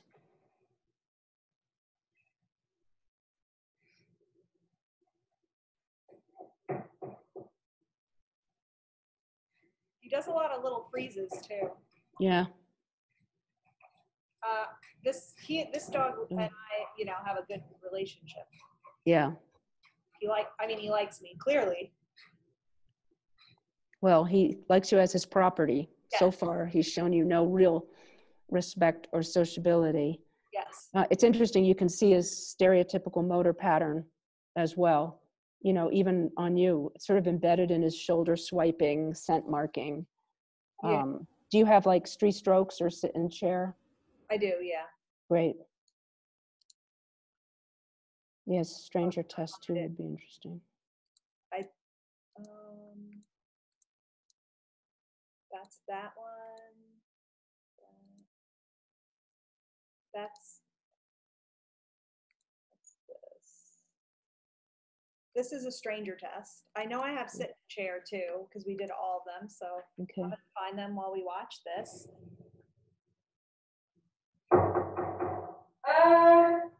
Come in, I guess. Good. Stand on the drainage path with your arms at your side, looking at Dexter. Now take 2 small steps forward. Let him stick their hand. I'm a little leery about it because And now crouch down just slightly and orient your body a little bit away from the dog. like this. And now just pull down. Hey. Just run out quick. Like I had him on a very tight leash, and I had my feet braced, so there was no way he was touching Yeah. me. Yeah. And He's met the man that was the shelter director that we had walk over from another building, and he's met him before, but he's been funny with him in the past. Yes. Yeah. He doesn't really know him. Like, he's maybe met him twice. What do you think? Oh, your shelter director is uncomfortable with the dog, like Yes. end of test, right? I mean, it's, and for good reason. This is a dog who, with hesitant communication, will show aggression. And the world is filled with hesitant communication. Did you find his other sociability tests? Yes, I just found it, and I'm going to airdrop it to myself. I have one interesting one on here before we look at that one.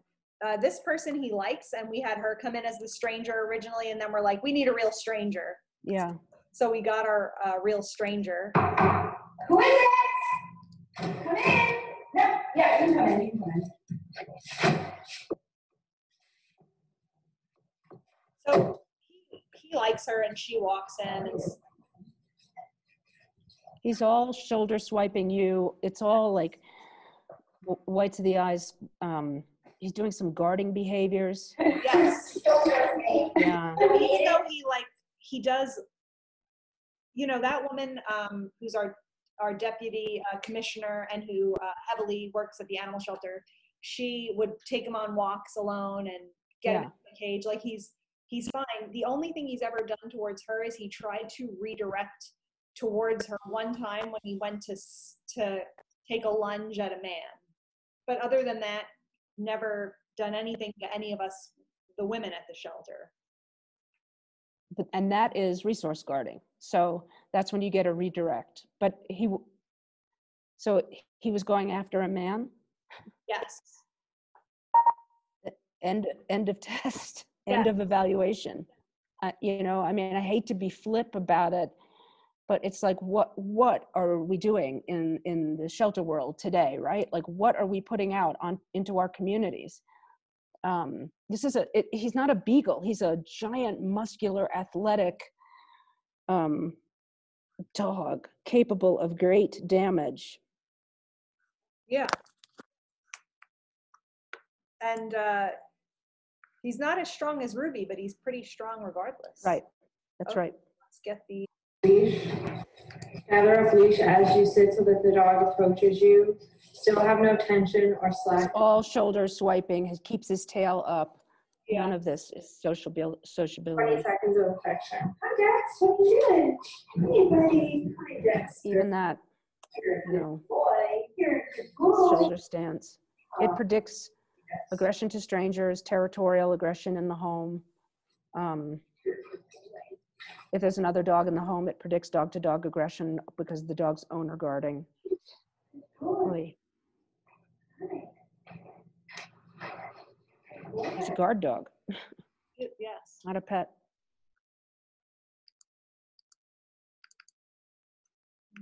Oh, That's a stranger test. I think that was it. Okay, yeah. Yep. Yeah. Yeah, so this dog,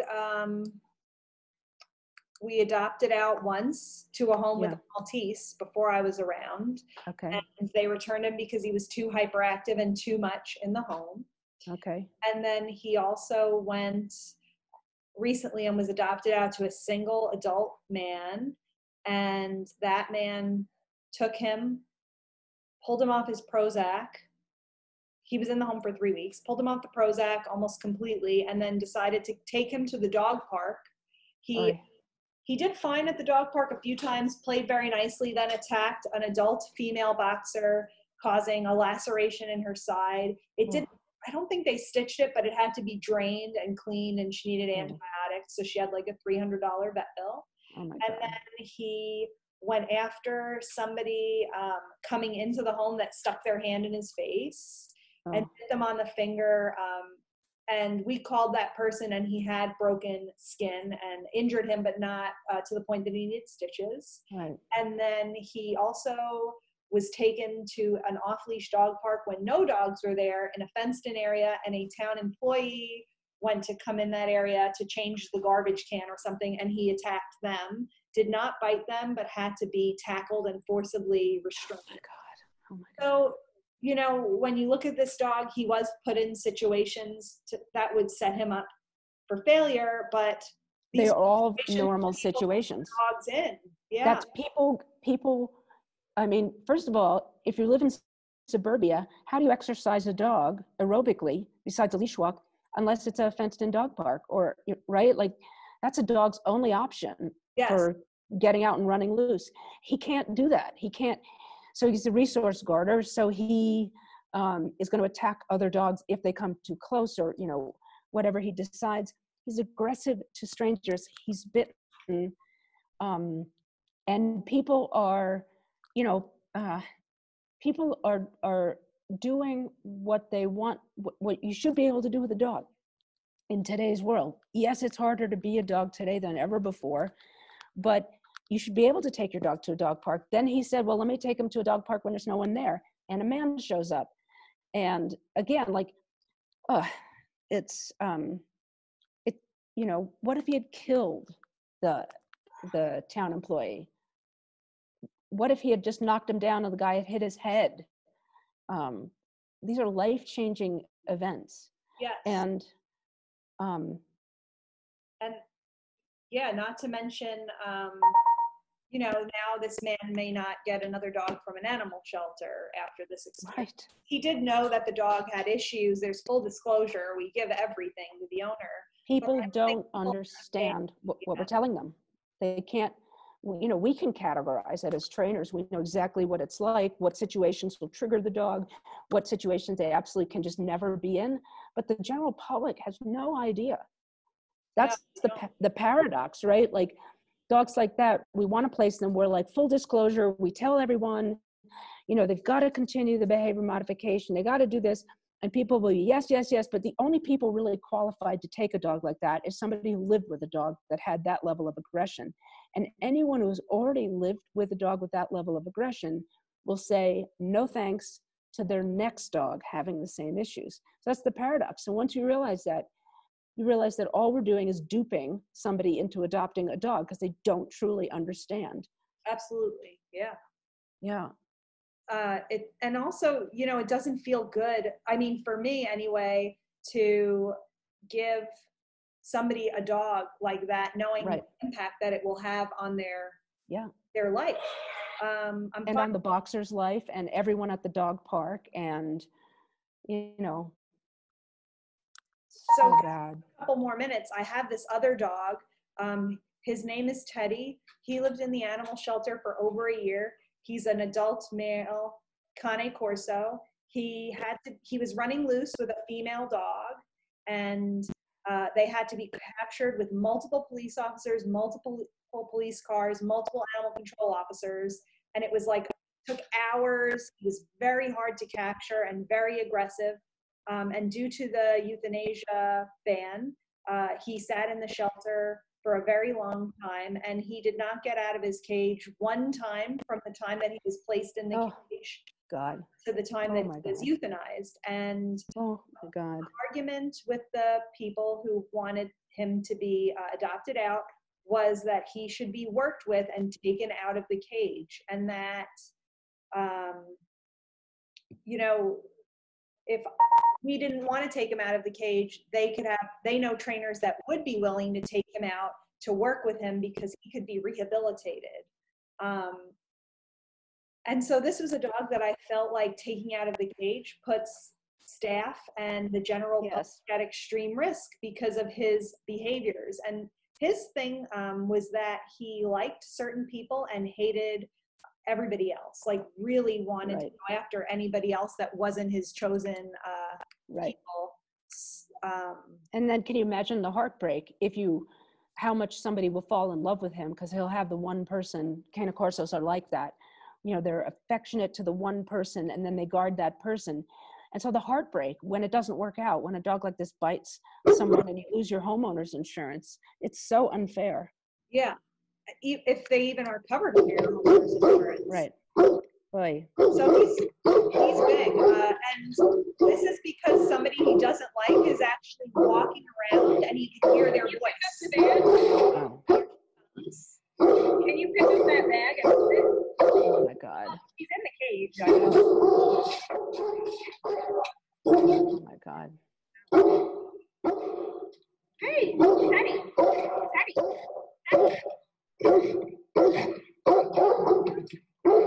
All right, that's good. He's interesting too because he never really showed any sign that he would ever redirect on me. But like, how can I take a dog out, even if that dog loves me, if he does that towards certain people that have made every effort to feed him every day, feed him treats, throw him hot dog, and he still fixates on them like that. You know? Hi, Teddy. So that's him with me. Teddy. Aw, you nice Gia. Hi, Teddy. All right, here we go. Hi, Catherine. How are you? Oh.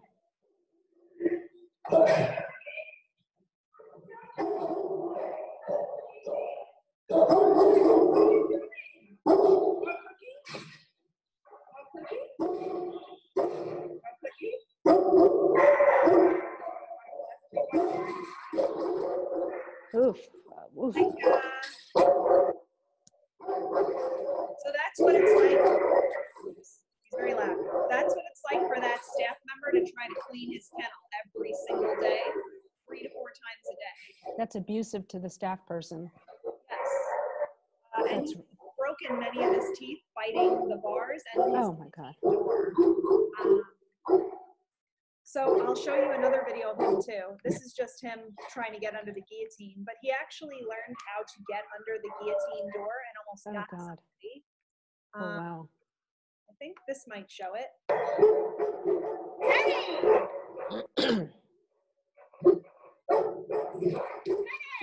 Oh. Oh my God. Oh my God.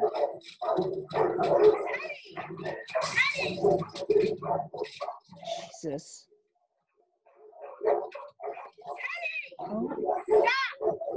Shut it! Oh wow. Oh wow.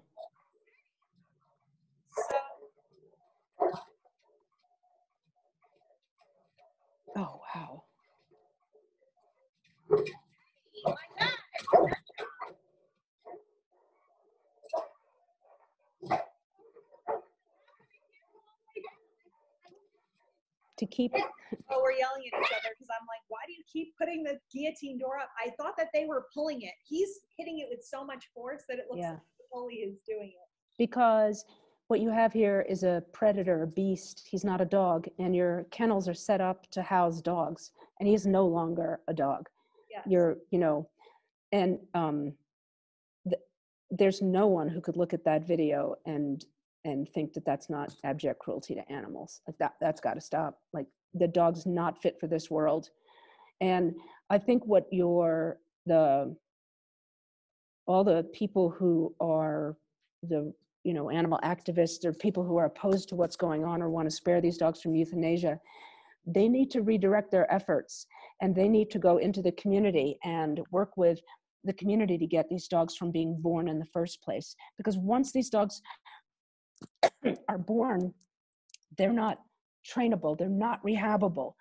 And, and then everyone falls in love with them, or some people do.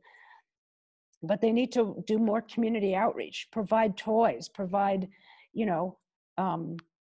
help get that cane of Corso's parents sterilized so that they don't have, so you're not breeding guard dogs and dogs with no sociability. And, I know I'm saying it so that it's verbally out loud, but once these dogs end up in the facility, and they're that type of dog, the non-sociable, so aggressive, there is not a place on the planet for them. And if we can't tolerate or can't accept euthanasia, then we need to leave the shelter, go into the community, and stop the dogs from being bred in the first place. Because that then needs to stop. We're too far downstream waiting for them to be born and arrive. There's nothing adoptable about these dogs. These dogs are absolutely dangerous. If I found out that they were placed in my community and I met one of these dogs, or it harmed me or my friends or my own pets, or I'd be incensed, outraged. It's so irresponsible. It is not. We are not just about boutique adoptions and finding ways to lower euthanasia rates. We are about public safety. We are about humane conditions for dogs. A kennel is not a humane place for a dog. The fact that these dogs have been living there for a year, the fact that that dog, I don't care how aggressive he is, no dog deserves to be in a kennel for a year without ever coming out. And you can't get him out. He's too aggressive. He's going to kill one of your employees. And if he can open the guillotine, somebody's going to go in there to clean, you're going to find them dead. And it will be the most horrible death. And yeah. And I'll tell you, if they call me as an expert witness, this has got to stop. Yeah. I know you know all these things. I don't mean to come across like I'm yelling at you, but I'm completely passionate about this. These dogs are so dangerous. They're dangerous even to have in your facility. Yes. Especially that Teddy. I mean, one thing that the supervisor and I had discussed that really resonated with him was, I said to him, if I take this dog out, this dog does really like me. I don't think that dog would, I don't think that dog would, turn on me. Like I have never seen him do anything aggressively towards me, even when I've stuck my hand near him and he's going after somebody else, not even a flicker in my direction. But if I was to be walking him and I round a corner and there's a staff member there, I won't be able to protect them. If he does decide to start attacking me for whatever reason, there is nobody there that would be able to come in and save me. That's right. The dog does not like anybody else. Right. Who would help me? That's what I said to him. Who would help me? There's nobody. And it's just not fair. No. I mean, and it's not because we're afraid of that dog that we don't want to take him out of the cage. And so that was you should be afraid of the dog, right? Like that's an okay thing. The dog is absolutely menacing. He's a savage and he's really dangerous. Yes. he's got all the hallmarks of a dog who can kill an adult human, let alone dogs and children. So their argument was he should be worked with for 1, 2 to 3 years, and then a decision is made after 1, 2, or 3 years of working with him to make sure that he's truly aggressive. Can't you tell from even just watching a few minutes of video clips that the dog has a real problem and is unsafe? I can see it in the first few seconds. Like it's completely obvious. There's not a behaviorist out there who would look at that dog and say, yeah, we can train him. There'd be charlatans who would put a shock collar on him and suppress him. And the minute that shock collar came off, just like, I think his name was, what was his name in Virginia? The dog that started in some shelter in New York City, same aggression. An ACC dog and killed someone. Yes. Yeah, I mean, that's a major lawsuit because these dogs don't get rehabilitated. You could suppress them for a certain amount of time using methods that are considered cruel and inhumane. Not to mention that the life that they lead while they're being trained for, it's absurd to think that in 2 to 3, that you would hold a dog in a kennel for 2 to 3 years for training. Like, first of all, it's just cockamamie. It's such a disconnect from reality and animal behavior and learning theory, and just raw emotion, and it's just utter craziness. Yeah. It's not how it works. It's not how it works. And in what world is keeping that dog in a kennel for another 2 to 3 years, even if you are making progress, which again, he'll never be safe? In what world is that humane to a dog who lives in the moment? He can't say to himself, you know what, in 3 years, I'm going to be trained, no more aggression, which is not true. He can't, he only knows the suffering he feels every single day. It's abject, outright cruelty to animals. Yes, I agree. And it's so hard because you're the one I'm the one being called murderer. I'm the one being called animal abuser. That's right. I've been a vegetarian for like 20 something years. And one of them was yelling at me, don't you believe in the sanctity of life? And I said, I've been a vegetarian for like 20 something years. I mean, I like animals a lot. And she said, what does that have to do with anything?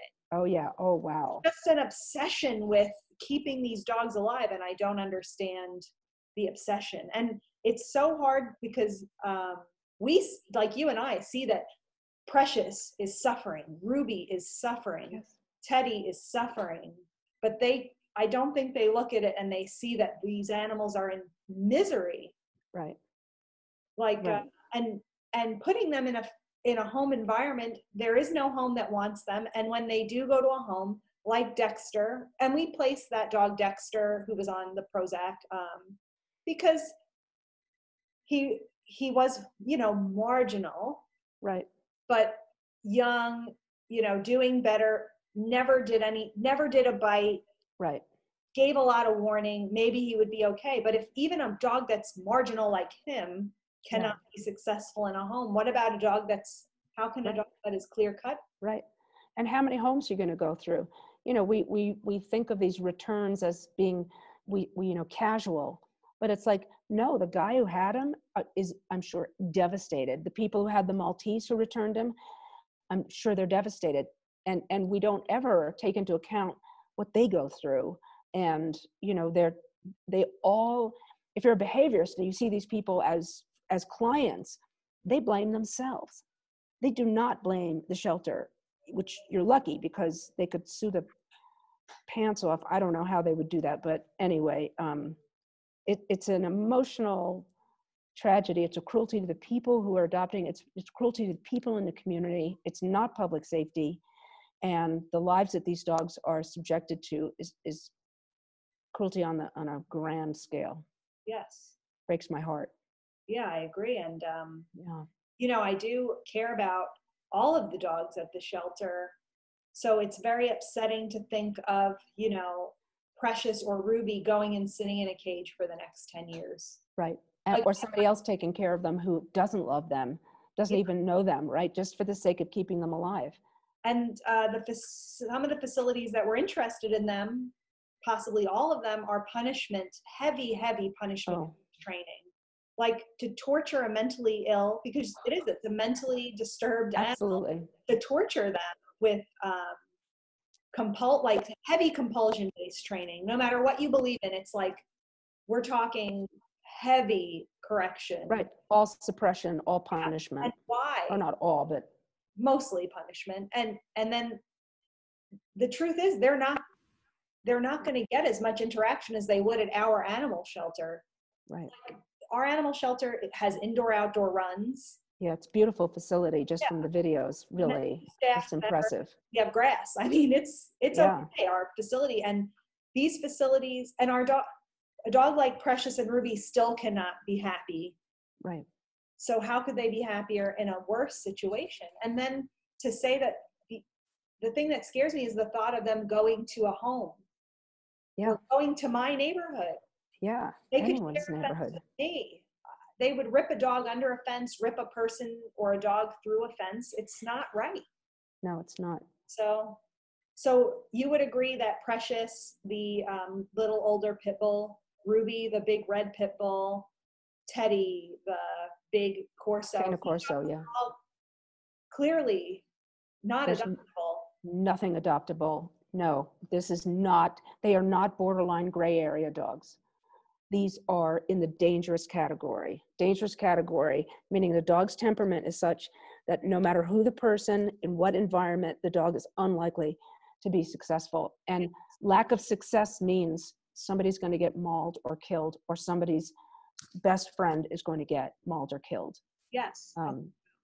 Now the one thing that has been harped on that I forgot to ask, they say that the dog must know that stuffed animal is a fake thing, because dogs have like an amazing sense of smell, and clearly she doesn't think that dog is real. But what would you say to that argument? Well, I get that. I hear that all the time. So first of all, we use dolls in testing because we can't use real children and real dogs, because the dogs that we're testing, like you've shown me today, these are not pet dogs. These aren't dogs who are going to growl or curl their lip. If they're going to show aggression, many, if not most of the dogs, at least that you showed me, are going to maul and kill. And so we can't. So we use silhouette dolls. We use representatives. They have been validated in most of the studies. And the thing about dogs is they have a great sense of smell, but they're as visual as we are. They use silhouette gestures and shapes as much as we do to recognize familiar people. And so they do work.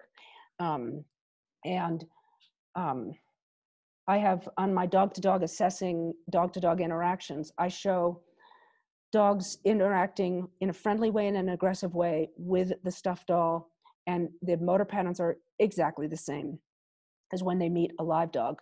These are not the killer dogs, because as you said, you can't do that. But it's what we use. We do our best to ask questions of these dogs for community safety, for best placement. We ask these questions of these dogs so that we know when they are workable, when we can medicate them and give them a chance and do all the behavior modification. Can we find them a home? And, would it be ideal to use people's beloved pets and their children and their newborn babies? Yeah, that would be more realistic. Can't be done. I haven't been able to find anybody that'll put a kid out, even through a fence. It's horrible. And it's just, you can't do it. Oh my God. Just like you can't do it to a real dog. Well, I feel like when we did the through a fence and muzzle test with Ruby and the dogs, if it was any other staff member or trainer than like me or a select few, it would have been a mess up, and it would have been a horrible situation. Yeah. And I know from other shelters that dogs and cats who've been killed in the name of testing should never happen. Yes. And people like you, behaviorists, are being forced to do more and more assessments, because nobody will, people are like, well, what if they just thinks it's a toy? And you're being forced to put people at risk and animals at risk to prove to somebody who doesn't know dog behavior. I mean, that's why they hired you. You're a dog behaviorist, and a really good one. So yeah. Sorry. Yeah. Well, this was really helpful. Yeah, and so I'll say on record, Second set of eyes. yeah, and your assessments are excellent. Your procedures are really good. Your handling is superb. Oh, thank you. So, I yeah, worked really hard, you know, and I want to, you know, keep everybody safe, and I can't, yes, I don't know, I can't fold to pressure from people who don't know what they're doing, trying Right. to do the wrong thing, because we know that it is wrong what yeah, it is. want. Yeah. Yeah. It's wrong for the animals themselves, and it's wrong for the community Yes, or somebody else's community, right? it's wrong for So, all involved, yep. including that particular animal. Yeah, absolutely. And to watch, you know, Teddy and some of the other dogs sit for that amount of time is just, it's Awful. horrible. You do the best you can for them, but they're not even Yes. mentally happy, even with the best No, that you you can provide can't. for them. It's an environment not meant to house dogs for long term. You know, it's so